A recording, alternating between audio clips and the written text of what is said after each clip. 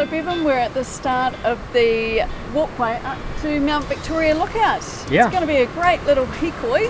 Luckily we've got all our gear because the wind is starting to blow, but really looking forward to it. How about you lead the way? Absolutely. All right, you ready to go? Yep. And I think we're meeting Karl at the top. Oh, true. Cool. Looking forward to it. See him soon.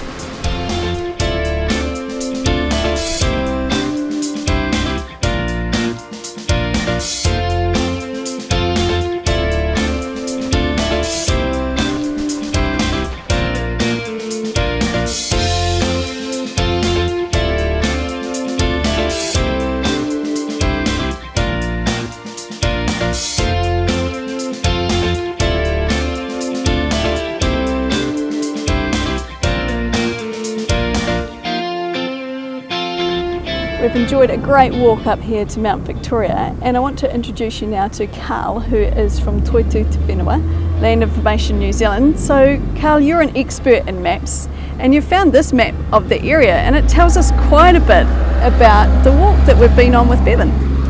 Yeah, I have. This is a great map.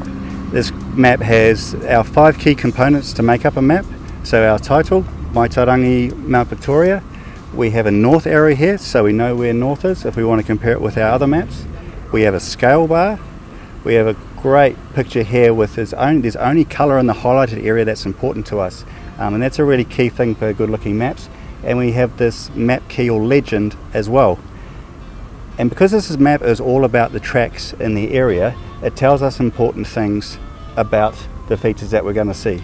So you can see on the map here we have different colours for the different tracks we go on, and those colours actually match our track markers, which is a good thing. And it also has these numbers, because if we put these numbers which match to names on the map, we're just going to end up with a whole lot of names and a really cluttered map. So that's great.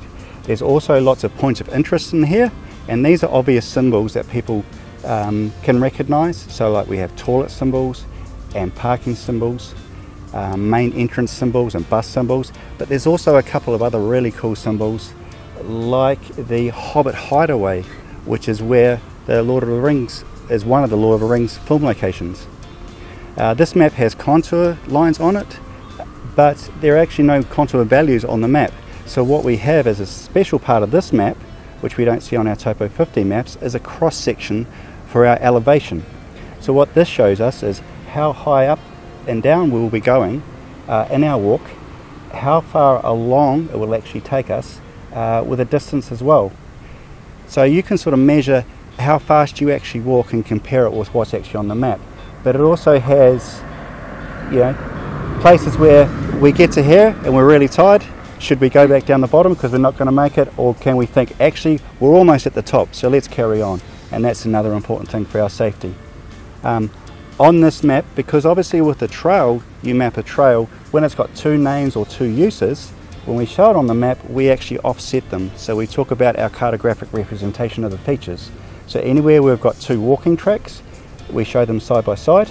But where we've got a walking track and a mountain bike track, our mountain bike tracks are pecked lines and our walking tracks are solid lines. So something to be aware of there is your own safety. There are actually people mountain biking and walking on it. But if we look at our bike priority tracks, we can see that's an intermediate track for mountain bikers, so hopefully they won't be going too fast, and it's more of a easier journey and they can stop if things turn to custard. And it's a shared pathway in those areas where walkers are close and bikers know to give way to walkers. So we've got a lot represented on that map, and it's similar to the topo maps that LEARNZ produces. The contour lines on those are marked though, aren't they? Can you show us those? Yeah, I can. I've got a map here. So our contour lines on our Topo 50 maps, as we see down here, have a it's vertical interval between them of 20 metres. So that means between each contour there's a 20-metre difference. So what we've got to watch out for with our contours is that when those lines are very close together, it means there's a great change in height in a very short X and Y distance. So that's a very steep areas, and that's what we've got to watch out for. When they're more open, that means it's a flat area. So on our map here, we see that Haitaito Park has no contours going through it because it's actually a very flat area, but then we see up around Alexandra Road that those contours are very close together, which means that that's a hillside going down that's very steep that we should be aware of. Fantastic. It's incredible to have so much information just in one visual map like that. Hey, thanks for talking us through that, Karl, and looking forward to taking a bearing and not getting lost later on. Thanks. Excellent. Well, you can't come all this way without actually getting up to the high point and having a look out over Wellington, so let's go and check it out.